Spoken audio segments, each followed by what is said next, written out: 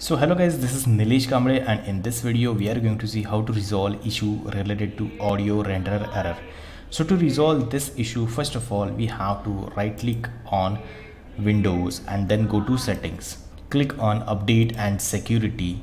Search for troubleshoot option over here. Click on troubleshoot, then click on additional troubleshooters.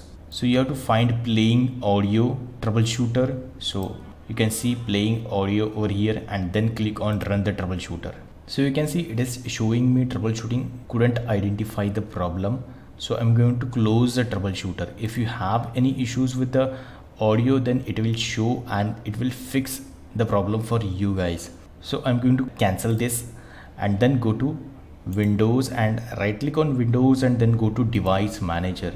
Here you will find sound, video and game controllers.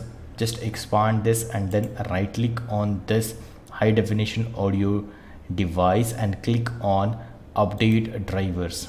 So click on search automatically for drivers, click on this option and then it will start searching drivers on your computer. So click on close. Now the device drivers are installed properly.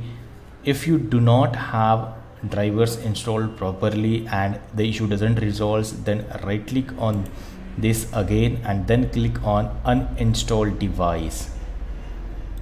Click on uninstall again.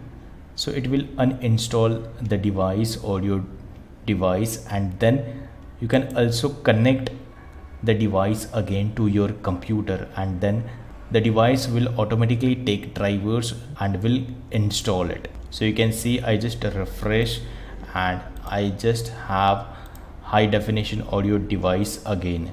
So like this you have to follow the process and resolve this issue. So that's it for this video. If you like this video, please hit the like button, please hit the subscribe and press the bell icon to enable notifications for future videos. Thanks and bye bye.